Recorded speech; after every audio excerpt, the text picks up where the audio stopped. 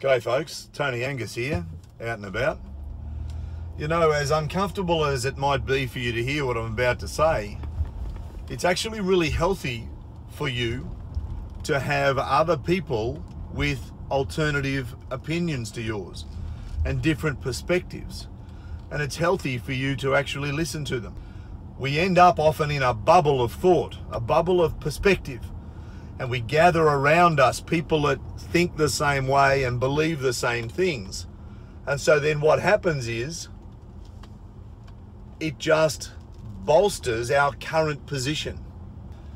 Now, your current position may be made up of perspectives, perceptions, biases, brainwashing that you've been part of all your life and you don't even know about.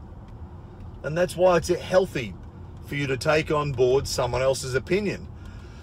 But try not to enter into dialogue with people anywhere really where you only want to talk with people that agree with you.